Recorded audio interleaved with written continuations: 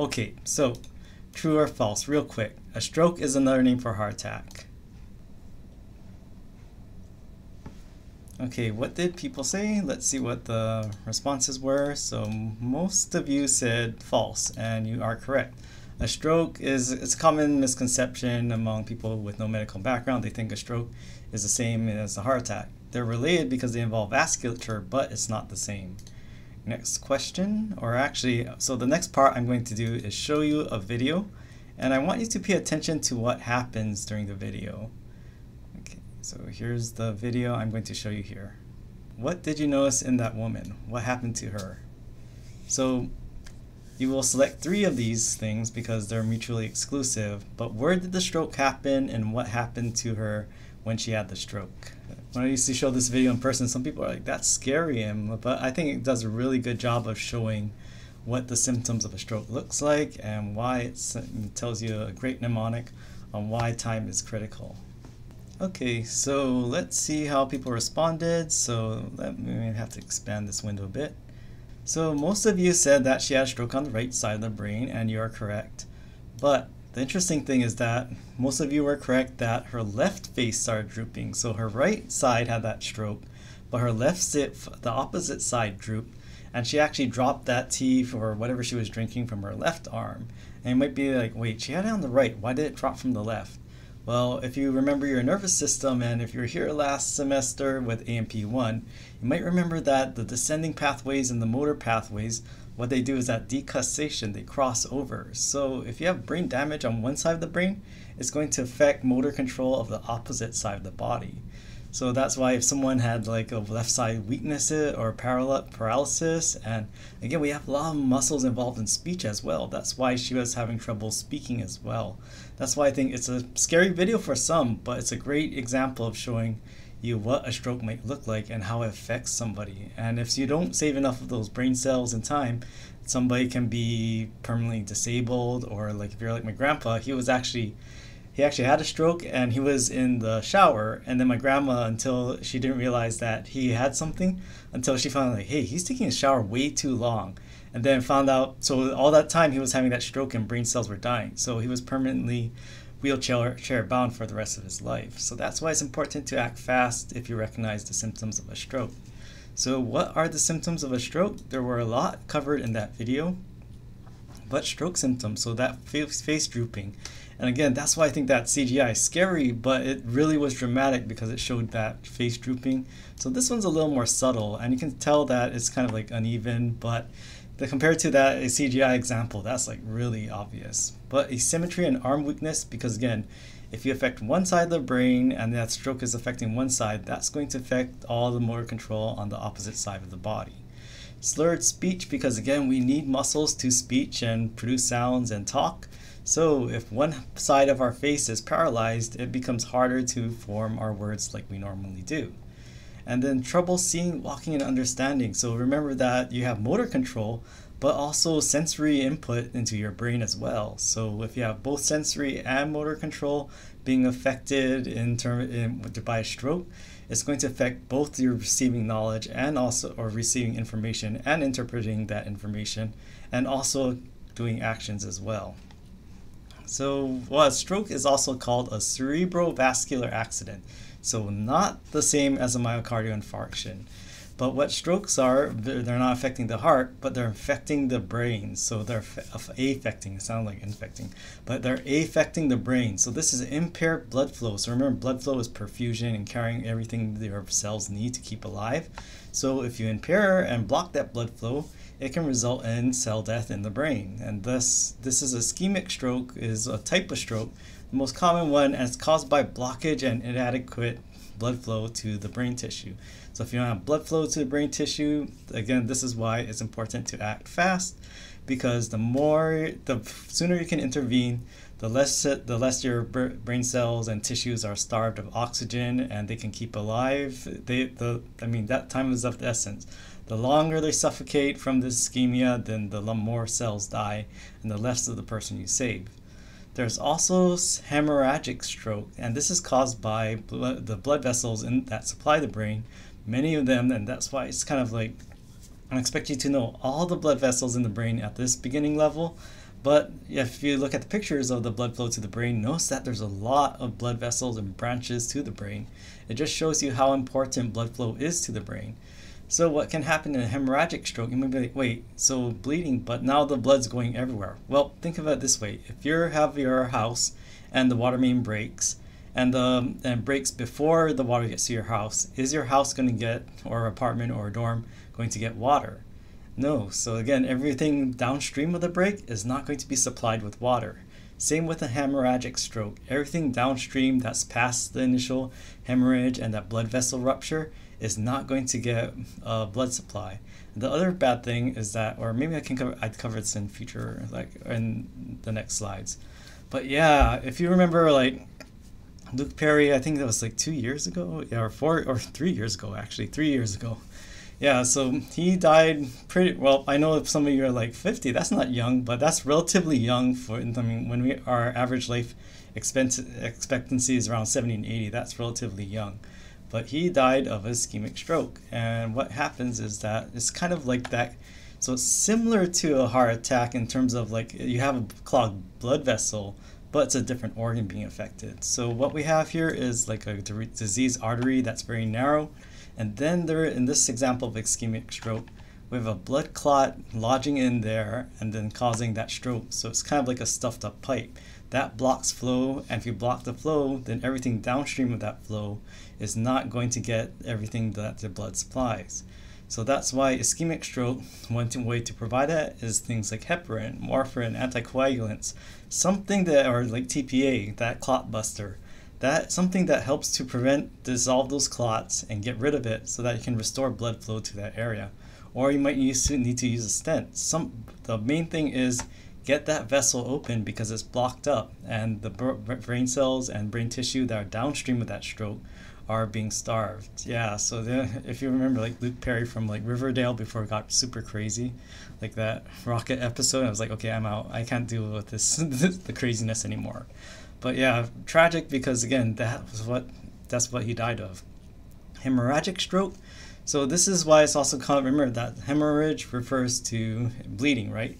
So what's happening is, that's why it's also called brain bleed, because now you have a blood vessel burst in the brain, and now that blood is spilling down out of that blood vessel, and therefore everything downstream and that was supplied by that downstream of that break in the blood vessel is not going to get adequate blood supply. But the other thing is, so this is why I covered aneurysms, because these are a common cause of hemorrhagic stroke. I mean, you can have like other traumas that can break blood vessels, but if you have an aneurysm and it bursts, it's just like having a leak in a pipe system. Then that affects the water supply and pressure to downstream areas, or everything that was being supplied by that pipe. So what happens is that, okay, blood leaks out often due to aneurysm.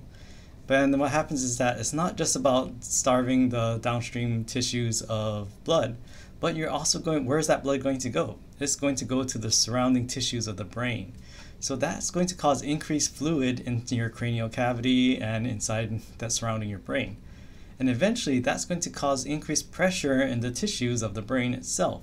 So that's also going to, increased pressure is also going to affect not only the brain cells and subject to mechanical stresses, but it's also going to shut off other, so if you have like a blood vessel and you start squeezing it against your heart skull, that's going to cut off more blood vessels. So due to all that fluid accumulating in that hemorrhagic stroke, that's going to cause massive amount of cell death and damage.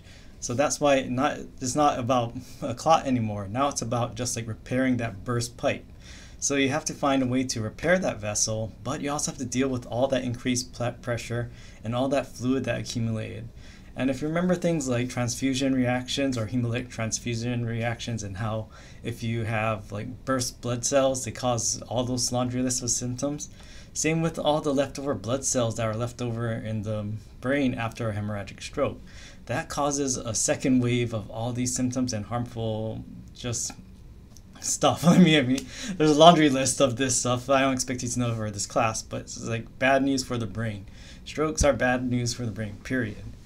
So again, this is just different from ischemic stroke, because again, ischemic stroke is something getting clogged up, but hemorrhagic, now the floodgates have been opened, something burst. So ischemic strokes are the majority of the cases, like the one that took out Archie Andrews' father, right? But hemorrhagic stroke is only only 13% of stroke cases, so very small minority of that. So there are subtypes. I don't expect you to know this, but I want you to look at the terms like intracerebral, well, inside the brain, right? And then we have, or cerebrum more specifically, and then we have subdural, subarachnoid. And if you remember your meninges from the nervous system, that sounds like the dura mater and the arachnoid mater. And where's CSF? In that subarachnoid layer, right? So this is where hemorrhagic stroke, what we have is like, okay, sometimes you can have it within the brain itself, or you can have this bleeding within the different layers of the meninges that surround the brain. So that's what I will hope you can appreciate with this. And I expect you to know those percentages, but just FYI. Okay, so is a heart attack the same thing as a stroke? Totally different organs, so they're not the same. So a heart attack is not a stroke, but they share common features. So that's why I'm trying to, so again, this is something that's why less commonly you might hear the term brain attack. So that's a way of thinking of like myocardial infarction versus a cerebrovascular accident. So myocardial infarction is a heart attack, a cerebrovascular accident is a brain attack. So different organs, but they share common mechanisms. So what's happening is that, well, your heart has a blood supply and so does your brain. They're very important organs. That's what they have in common. But ischemia is the common underlying mechanism in both, or assuming it's ischemic stroke. So what happens is that your tissues that were supplied by that blood vessel that's being clogged up, it now no longer has access to oxygen, nutrients, and everything else it needs. And then this occurs in the majority of stroke cases. Again, ischemic strokes are different from hemorrhagic strokes. But in ischemia, what happens is that some artery gets clogged up and blocked. So in myocardial infarction, it's the artery supplying the heart walls and myocardium of the heart. Whereas in cerebrovascular accident, it's some artery that supplies the brain. So this is what they share in common. So again, myocardial infarction versus a cerebrovascular accident. So different organs, but they share things like something blocking a blood artery. And then you have ischemia, so now tissues are being deprived of perfusion and a blood supply. And you have cell death of these tissues. And these are vital organs, right? So this is why they're potentially deadly if you don't intervene in time. Okay. So what's the difference between a heart HS and hemorrhagic stroke and ruptured aneurysm? So a ruptured aneurysm can cause a hemorrhagic stroke, but aneurysms can occur at technically any vessel, more commonly in any artery. So you can actually have aneurysms like even on your aorta. So ruptured aneurysms in the brain can lead to hemorrhagic stroke. But again, ruptured aneurysms, they can, in theory, develop anywhere. So yeah, it's about location in terms of like having a stroke, the brain. Okay, next section. All right, so now let's talk about the other vessels. So vasodilation and vasoconstriction. Now what we have here is a cross-section of a muscular artery, and remember those tunicas we talked about. So again, remember if you do a cross-section of a vessel, it will look like a circle. So vasoconstriction, so when you think of like a boa constrictor, what's it going to do? It's going to eat whatever its prey is and constrict and squeeze. Same with constriction and vasoconstriction. Vaso referring to vessel. Now the vessels are going to constrict. So what's going to happen is that tunica media is the very, very muscular layer full of smooth muscle. And remember that when muscle contracts, it shortens and it squeezes, right? So if you have a circular muscle, what happens when it shortens? It's going to contract. Therefore, that diameter of that vessel is going to decrease. So that's what we have with vasoconstriction. Now, vasodilation, pretty much the polar opposite. Instead of contraction, now you have relaxation of this tunica media. And if you relax the smooth muscle of this vessel, it's going to increase the vessel diameter. So that's what we have there. And then with muscular arteries, so they're very important in vasoconstriction because of all that smooth muscle, they can change their diameter very readily by either relaxing or contracting. So what happens is that if you change the diameter, that causes changes in blood flow through that muscular artery. So I like to my analogy is like it's like a garden hose. Like if you have a garden hose and you don't have it blocked up, it's flowing. But what happens when you put your finger over it and narrow it very slightly? That's going to cause it to increase that pressure, right? And now you can square it. Like if you played with this as a kid, like you're watering the lawn and then you have your sibling and then you do that to the hose and you squirt your sibling and then they complain to mom and dad. Not speaking from experience, but smaller vessel diameter is going to increase the pressure, so that's why you have that by narrowing that water hose. It kind of increases the pressure, and now the water shoots out further and at a faster speed. Opposite is also true. If you relax it, that's going to ease up on the pressure, so it's not going to shoot as far if you have that garden hose once you release that smaller diameter. Or it's like when you say you eat a lot and then you're wearing tight pants and a belt, and what happens when you undo the belt and ease up on the diameter of your belt? You relieve the pressure as well, right? So that's one way your muscular arteries can adjust pressure, by constricting or relaxing. Now, with it's not just about pressure, regulating pressure, but the thing about these vessels that have smooth muscle, they're also important in directing where blood goes. So vasoconstriction can also control the distribution of blood, which is easier to pass through, a very narrow doorway or a very wide open doorway or no doorway at all. So vasoconstriction, the more narrow a blood vessel is, the harder it is for blood to pass through. So there is kind of a trade-off. You increase the pressure, but you also slow things down. Now, when you activate the sympathetic nervous system, what happens to blood flow? Does it stay the same throughout your body? Well, if you remember your autonomic nervous system and the sympathetic division, when you have sympathetic activity, that causes blood flow to go to certain organs, but it also takes away blood flow and cuts off blood flow to other organs. So what's it going to do? Remember that the opposite, or I shouldn't say opposite, but the division that works with the sympathetic nervous system is the parasympathetic nervous system. So remember that sympathetic nervous system is fight or flight, parasympathetic is rest and digest. Well, with sympathetic, you don't want to rest and digest. So you're going to cut off or restrict blood flow, not completely because you don't want to cause ischemia, but you're going to slow down blood flow to the gastrointestinal tract, so pretty much your organs that help in digestion. And what are you going to do? Well, remember that it's that fight or flight or fright or freeze, that's sympathetic activity. So you want increased blood flow to your skeletal muscles. And again, a classic example of sympathetic activity is exercise. During exercise, you want your skeletal muscles filled with a lot of oxygen and blood and nutrients, so it makes sense to divert more blood away from your digestive organs and go to your skeletal muscles. So I like this, I love this meme, but this is an example of what the sympathetic activity does to it. So this is your GI tract, and this is your skeletal muscle, and this is your blood right here. What sympathetic activity is going to do? It's going to vasoconstrict, so it's going to block off the blood vessel or slow down the blood flow toward your GI tract. And where is the blood going to go? Well, if you block off these blood vessels leading to GI tract, now the blood is going to flow to your skeletal muscles. So this is why vasoconstriction is not only important in regulating pressure, but also regulating where and directing where blood goes in your body. And another part about vasoconstriction is that it's important in thermal regulation or maintaining your body's temperature. So remember that 92% of your plasma is water, I should say. But water also absorbs heat. So the water is a good absorption. That's why we sweat, and that's why when it evaporates, we cool off as well. So water is very important in distributing heat throughout our body.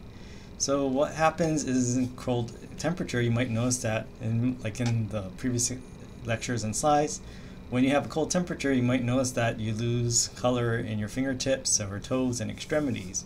And why is that? Well, this is your body, all your blood vessels constricting and redirecting blood away from your extremities and toward your organs. Because again, in this very extreme examples, yeah, you see a toe blanching because of a lack of blood. And this person, now we have some of these cells and the fingertips dying because they've been starved of oxygen, and they're also don't have heat as well to keep them alive as well. So they're losing all the things they need to keep alive in these tissues. So this is why we get frostbite, because again, this is the vasoconstriction saying like, okay, we like our fingers, but which is worse, losing a finger or losing an organ inside your abdomen and thorax?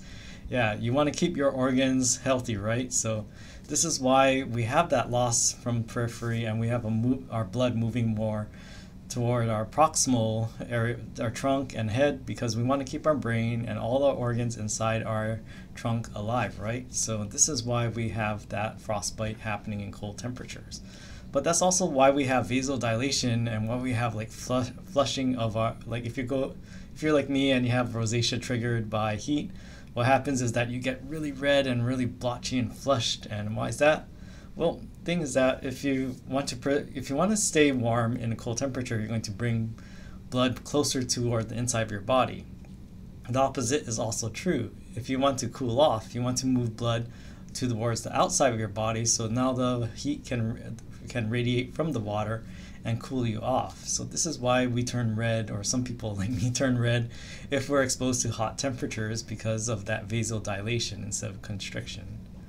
Now arterioles, these are smaller than, so they're not the same as arteries, but let's look at arteriole compared to an elastic and muscular artery.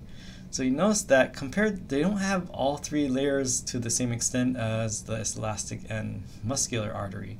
So there's barely any, or sometimes no, tunica externa, and very thin tunica media. So they're pretty much all just endothelium, that inner layer of cells, and smooth muscle cells. So not really a tunica externa, they're mostly muscle. So you have smooth muscle plus endothelium, and this is why they're called resistance vessels, because they're mostly muscle, you can either pinch them off by constricting those muscle cells, or you can restore blood flow by relaxing them. That's why they're called resistance, because you can resist blood flow by pinching and constricting, or you can restore things by opening up again. And now to our next section. Okay, so now let's talk about capillaries. So here we have arteries, arterioles, and capillary beds.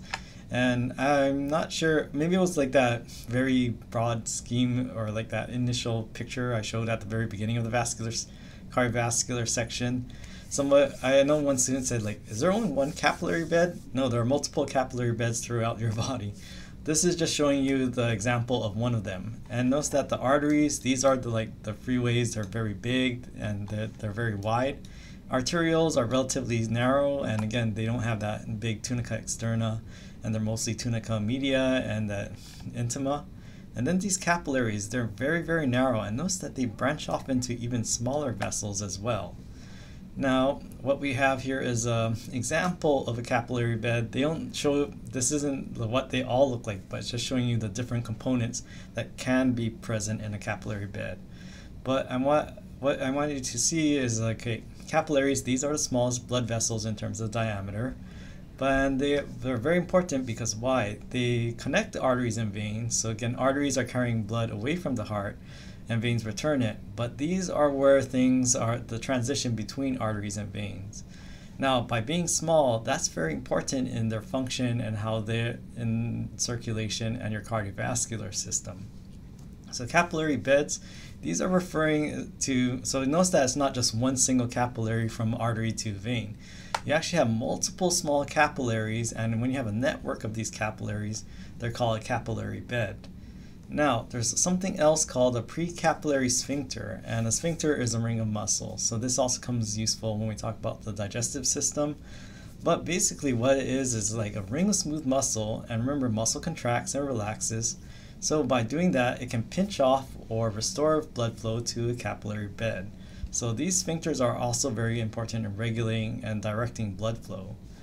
Now, let's look at where they might be in a capillary bed. So here we actually have like multiple cross sections. Like if you take a donut and then cut it like this way, what happens is you see those like, if you have half a donut, you notice like I have only like little circles. That's what we're seeing over here, but for simplicity's sake, let's just say the precapillary sphincters are over here. So they look like little donuts, and what happens when they constrict? Well, they're going to narrow and get smaller and smaller in diameter. If they get small enough, they might not even have like an internal diameter, or they might, so that would prevent anything from flowing through. But right now they're open, so they're allowing blood to flow through. What happens if we constrict them and cause them to contract? Well, it's kind of like this. Like, what happens if you divert traffic? It flows to another area, right? So what we're going to do is close these precapillary sphincters. And what is that going to do with blood flow from this arteriole over here? Well, now that's going to constrict and cut off blood flow to this area. So just like that traffic diversion, it's going to divert traffic away from where we previously had access and move it toward another pathway. So what's happening is that now blood flow, instead of going through this capillary bed, is going to go to this, in this case, an arteriovenous anastomosis. I know that's I'm surprised I pronounced that correctly. But anastomosis is some sort of bridge between blood vessels. So what we're seeing is that instead of, it's kind of like a bypass sort of way. So instead of having to go through if you're here on an island and instead of like traveling through Waikiki, you just go on take the H1 or take another route on Wailea or some other main road besides going through a neighborhood. That's kind of like that. You're going through another lane that allows you to bypass an entire neighborhood. That's what these arteriovenous anastomoses are kind of like. They're kind of like some way of bypassing the narrow roads of a neighborhood. But with a continuous capillary, so continuous meaning that, so what I want you to see is that these are all these endothelial cells that line a capillary, but in a continuous capillary, there are no real breaks between them. So the interesting thing about this is this endothelium of a continuous capillary is continuous with the tunica intima of the arterioles and venules that lead to and from them. And there's no tunica media or externa, and so this is why capillaries are also very fragile. Tunica externa is very important in maintaining the overall structure of a vessel, but if you don't have an outer protection or support of a tunica externa, it makes the vessel very fragile. Now, thinner walls mean increased diffusion, so increased diffusion of things like water, solutes, small, and actually there are things called endosomes over here, these little bubbles. So these can also help to ferry things in and across this membrane as well. So think of it this way, is it easier to cross a two-lane street or a highway? By the way, don't try to cross a highway. I think that's illegal in most places by foot unless there's overpass. But again, it's easier to cross a thinner membrane and thinner strip of membrane than it is to go across a very thick layer. So by capillaries being very thin, it allows for easy exchange of materials between the inside of a capillary and the blood and the surrounding tissues that are surrounding this capillary. Now, which moves faster? So this is why I like to use analogies between pipes and our vessels and also traffic, because if you've been on a highway, what happens, and then so here's a highway, no obstructions, no accidents. But say there's an accident, or if you've ever been driving here in Hawaii, or what do you see cones being blocking off, and then there's no construction, there's no maintenance people around, and they're not even working, but they block it off 3 miles in advance, and and what happens to traffic when you block off these lanes? Well, traffic typically slows down, right? So the fewer lanes open, the slower the flow. The more lanes open, the faster the flow. Same with these capillaries. So blood moves at the slowest rate through capillaries. And why am I showing you this example on the right? So this is kind of like how a capillary is, because the capillary diameter, the lumen of a capillary, is about the same as a red blood cell. So red blood cells are just barely fit into capillaries, so they go single file through these smallest capillaries. So they're very slow. But the thing about this is, by having this very slow blood flow, it also allows more time for things like the oxygen from hemoglobin to diffuse from red blood cells into the surrounding tissue. So think of it this way, it's which would you rather get if you're trying to commute to UH and drive to UH? Would you rather get out of a car that's moving at 2 miles per hour or a car that's moving 60 miles per hour? Yeah, you don't really have time to hit the ground running if you're moving very fast. So that is an advantage of the capillaries slowing things down. By having more time to diffuse and slowly, or by having more time in the capillaries and slowing things down, there's more time for things to exchange between the blood and the cells within the blood and the surrounding tissues. So even though blood flow is slow, it allows for more efficient loading and unloading of materials between the blood and the surrounding tissues. Alright, so let's go to, so there are other type of capillaries. So there's fenestrated and sinusoid capillaries. Okay, so this fenestration, or if you know Latin or French, like fenêtre is window. So there's these small pores, and what they'll do is like, okay, now the capillaries, they have small little pukas, these small little holes. So these allow bigger particles to go through, but they're not so big that they allow cells in these fenestrated capillaries. So these are these little pores, but they still keep cells alive. So why is that? Well, if the pores are bigger, remember, just like the capillaries themselves, the bigger an opening, the more flow you have. So you might want to introduce these small holes that allow faster diffusion, but not enough so that it allows cells to leak through. Now, sinusoid capillaries, they have larger gaps. So sometimes they actually allow larger particles or sometimes even cells to transfer through. So sinusoid is like the biggest type of gaps. Fenestrated are smaller gaps, and then continuous, minimal gaps or no gaps. So capillaries are exchange vessels because they're meant to exchange things between the blood and the surrounding tissues. Okay, next section. Okay, so veins. So veins collect blood from the capillaries. So what they do is, like, remember, arteries move blood away from the heart, veins return. Now, what they do, in general, veins have a larger diameter than arteries. There are multiple veins, and maybe the smaller veins might have a smaller diameter, but in general, veins have a larger diameter. Like the average diameter is larger. But they also have a lower blood pressure. So diameter is very important in regulating pressure. So again, just like having a wider diameter belt or wider diameter pants, so bigger waist size, that also eases up on the pressure and the contents inside that pants, right? So same with veins, that larger diameter, lower average blood pressure. They also have thinner walls than arteries. So remember that arteries, they have to have thick walls because they deal with the most pressure on average. Veins, they deal with less pressure, so they're allowed to get away with thinner walls. Now what we have is this schematic of all blood flow, and remember that average blood pressure is highest toward the artery, or toward the artery side, and closest, or the parts closest to the heart have the most pressure, but the further away you get from the heart, the further down the path in systemic circulation, the less pressure you have. Now notice that the veins, they have the three tunics as well. So they deal with lower pressures, and they have a generally wider diameter. Now, the thing is that with lower pressures, just like this collapsed roof over here, what prevents veins from collapsing?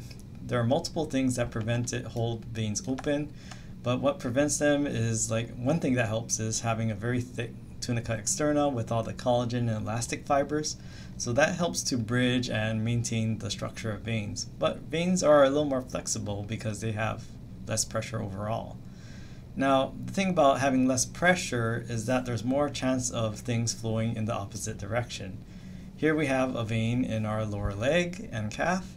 So by gravity, if you stand up and you didn't have these structures right here, what can happen is that all the blood and all the blood that's above here can actually push back down. But the thing about this is that we have things called valves. Just like the valves in your heart maintain the appropriate flow and direction of blood through your heart, valves also help your veins to maintain flow. Because why? You don't really have the advantage of strong pressures pushing blood back to the heart and the lower limbs when you're standing upright. So these valves help to prevent that back flushing. So here's a venous valve. So again, this is going to allow, it's like a one-way door or one-way push door. You can push this door open, but can you push a push door back in the wrong direction? Nope, it's going to shut closed, right? So this is why these venous valves are very important in maintaining it, because the veins have lower pressure overall. So the other interesting thing is this is why it's also showing the calf muscles, the gastroc and the soleus, because compression of muscles around veins also helps with returning blood to the heart. So this is why you might refer, sometimes they refer to the calf muscles as the second heart, because by them contracting and by us walking around, it helps to squeeze the blood in this vein. And hey, just like the heart, it also has valves. So by flexing this muscle and squeezing, constricting, this helps to push and generate pressures that help to restore and retain blood, or move blood back from our extremities and back into our central circulation. So this is why it's like, sometimes it's not official, but this is a common term for calling the legs, the calf muscles, like the second heart. Now, if you've been sitting for a long time, maybe after this lecture you might want to get up. So yeah, this is pre-pandemic times, in the before times, no one's wearing a mask, but hopefully we can return to this where post-COVID.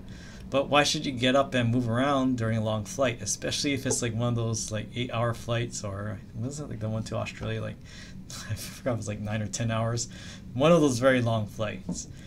Well, the thing is that the longer, if you have blood in anywhere and it stays stagnant and doesn't have a lot of flow and movement, you can form clots. And this is why it's important to move around, because again, if you're sitting and you're not using your calf muscles, you're not helping the circulation in your lower legs. So the thing is that, yeah, it's like from the WHO, well, this is again pre-COVID, but this is why they say maybe every few hours get up, walk around to get the blood circulating again.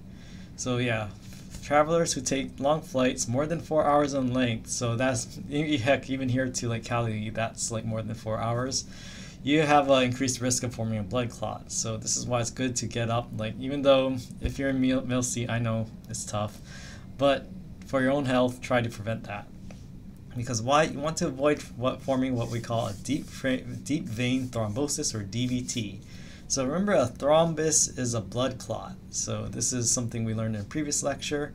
But thrombosis is when this blood clot ends up blocking something. So you have a blood clot, but now it's going to block blood supply somewhere. So legs are a common site of DVTs, especially during long periods of inactivity.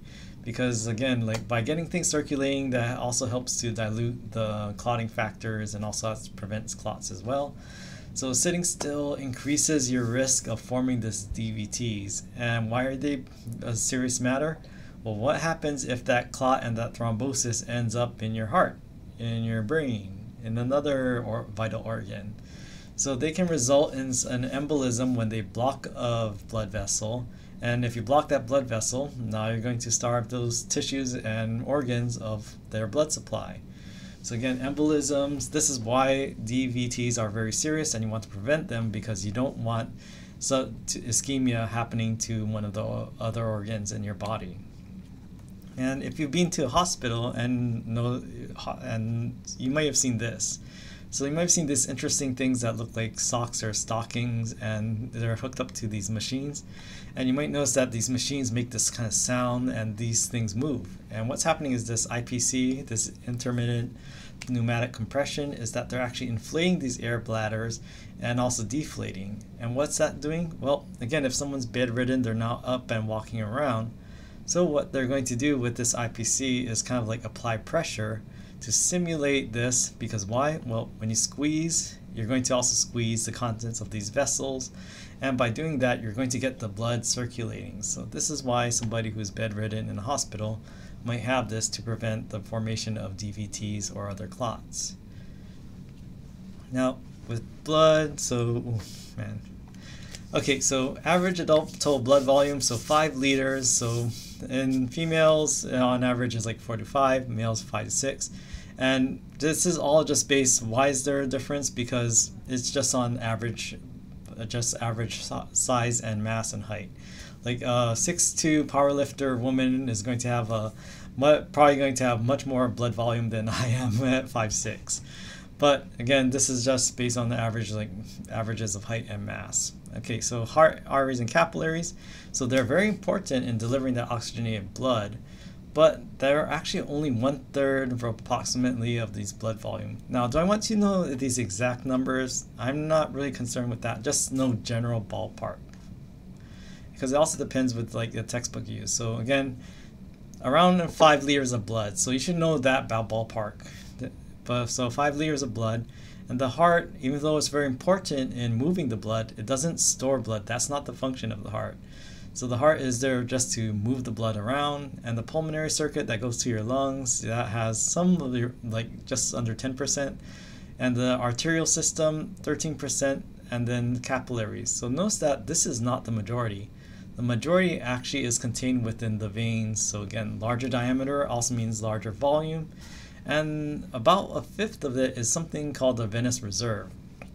So the venous reserve is, so the venous system contains most of your total blood volume. So even though it's like not going to be due to its like larger diameter overall, that's one thing that can help it to retain more blood.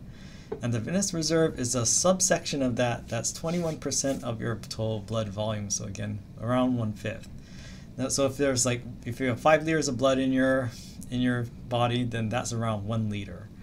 So the thing about that is that it's a network of veins that store blood in the skin, bone marrow, and liver. Because why? Well, the skin has actually a lot of blood vessels, same with the bone marrow and liver, but in case like you have something like hemorrhage, like internal hemorrhage, and you're losing a lot of blood and you might end up at risk of hypovolemic shock. If you don't have enough blood, you're not going to have enough pressure. So this is why it's important to have this venous reserve, because in emergency situations, your skin, bone marrow, and liver can actually squeeze the blood in this venous reserve and move it back toward the organs that need it even more. So like your heart and your brain as well. And this is why when someone's in shock, that's why they also lose, and especially hypovolemic shock, why they lose color in their skin and they look very pale, because again, their skin is now squeezing the blood, saying, okay, it's nice having a nice complexion, but you're in danger here. We need your blood to go to the right organs. So this is why we see that change in color. So this is why the venous reserve is important, because it allows, it's like it's just like, or any reserve in your body. It's something that your body can mobilize in case it needs more of whatever the reserve is. So in this case, it's a reserve of blood, so, or just like the oil reserves. Like if we are or if we need more energy and gas and oil, then we can use our reserves, or if you're like, or emergency funds. If you have like, oh, I have like emergency, I need to use some funds, I'm going to use my reserve funds. That's what's kind of like. So cardiac output and blood flow. Okay, so cardiac output, and in other textbooks, especially if you're going to med school, they're also, and nursing school probably also uses this. Sometimes it's called Q, or Q with a dot over it, depends on the textbook. But this is a variable meaning blood flow. So cardiac output, remember in the previous lecture we talked about, is heart rate times stroke volume is one way you can get cardiac output. But basically it's how much blood you pump out from your heart in one ventricle in 1 minute. So there are two main factors that affect blood flow throughout your vessels: pressure and resistance. Now what are those two? So blood flow is so this means proportional to. So a pressure drop versus, or pressure difference over, or sometimes called pressure gradient, over resistance. So what this is like this Q, also called Q sometimes, but blood flow is proportional to pressure over resistance.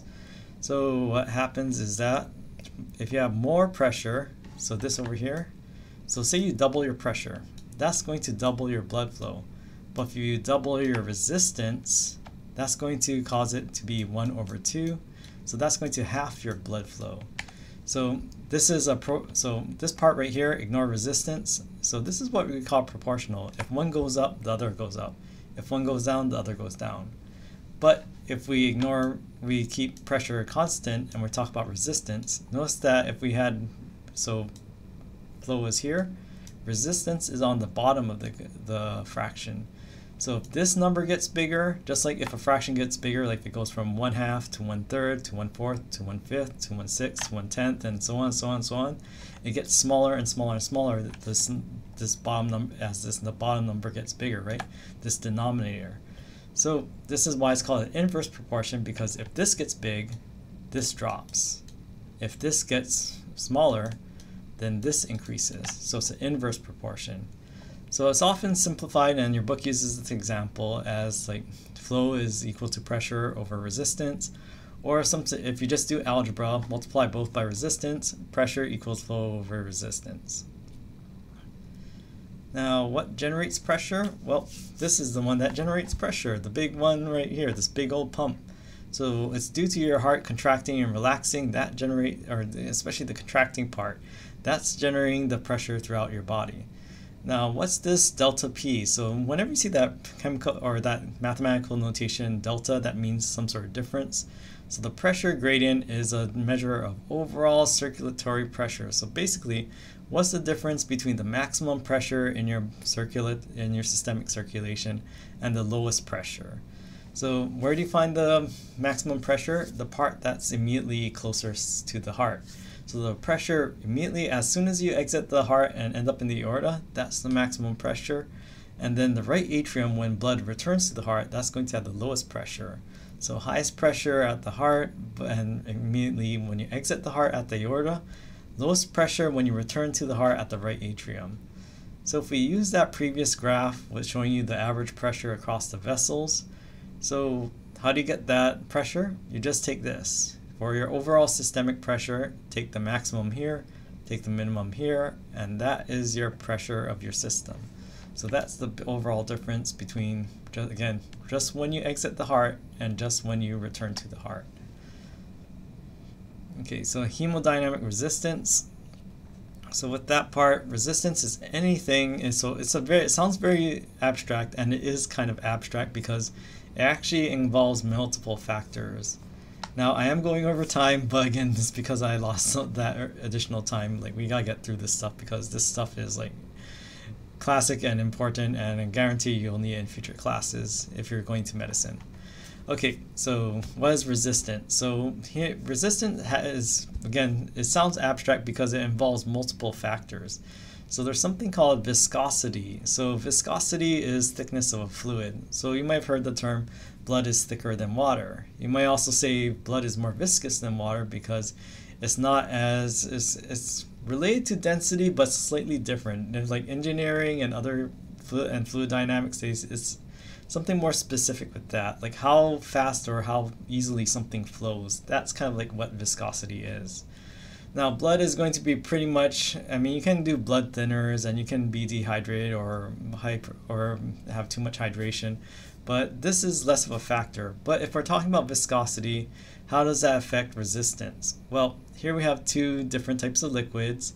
One is water, the other is that very thick, and I should eliminate this next time. But same vessel, same straw. Which is easier to drink through? Or which would be easier to drink? This water over here, or if you try to drink this, like, there's a reason why they provide a spoon, because if you try to drink that with a regular straw, it's going to collapse because you can try to do all the suction you can, but you can't get it through that straw. So again, the thicker something is, the more viscous the liquid, the more resistance you have. So that's what I'm getting at here. The more viscosity, the more resistance, the less flow you have through the same vessel. Now, vessel length. This is which is easier to breathe through, a snorkel or a garden hose. And if you tried this at home, again, I wouldn't suggest using this like with the old garden hose with all this dust and what also sort of smuts and whatever is in there. Maybe if it's like if you want to try it, and again, don't do this for a long time because I don't want you to pass out. So which is easier to breathe through? Or I think, remember there was a show called Mythbusters, and they had it where they tried to use a really long bamboo snorkel, and they had a hard time breathing through it. So the longer a vessel, the harder, the slower, the more resistance there is to flow through that vessel. So what happens and why is that?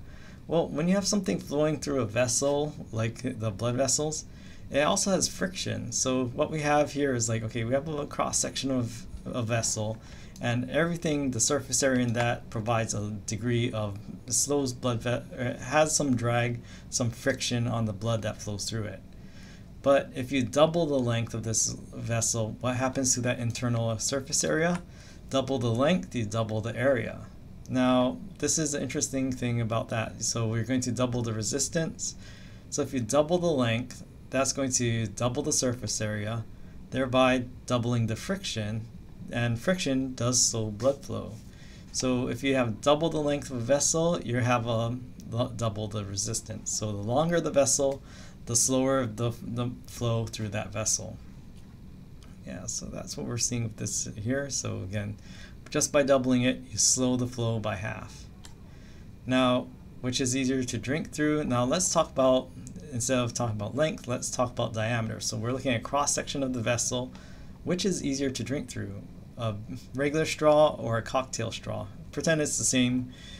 Well, hopefully, yeah, again, it's like if you're not of age, you should know a cocktail, or maybe you have a cocktail. But again, not endorsing that. But in case okay, regular straw versus this very thin cocktail straw, and you have the same drink, same liquid, which is easier to drink through? Well, again, it's like the small straw. This is if you want to nurse your drink, maybe ask for a cocktail straw because it's going to have less flow. Or what's the fastest way to drink a glass of water? Through a straw or just dump it down your gullet? Yeah, which has a wider diameter, your mouth or a straw? So the wider the diameter, the less flow, or the less resistance. So again, wider means less resistance, and the narrower, the more resistance. So what we see here is that we have a blood vessel 2 centimeters in diameter, but when you half the diameter across the vessel, now you have 16 times the resistance. You may be like, wait, why isn't it 2 times the resistance? So this is what's very interesting. It deals with this equation called the PHYL equation, and it deals with something called laminar flow. Now, do I expect you to memorize this equation at this level? In 300 level, and when you get to, if you take physics, you might have to know this, and if you are engineering. But what it is, it involves this equation, and this part right here, the vessel radius, which is also related to diameter. Notice that it has an exponent. So that exponent is not to the it's not squared, it's not cubed, it's to the 4th power. So the PHYL equation applies to many fields, especially medicine, like things like blood flow through the vessels, but also through your also airflow through your lungs, IV drips or needles. Like, is it easier to push liquid through a small diameter needle, or a small gauge needle, or a large gauge needle? So it has a lot of applications. But what we see is that if you have our flow over here, so the wider the radius, the more flow we have. But if this gets smaller, that factor, it gets smaller, is taken to the 4th power. So that's why if we half it, it's actually, what's 1/2 times 1/2? 1/4. What's 1/4 times itself? That would be 1/16. So that's why we have 1/16 of the flow by just narrowing the radius by half.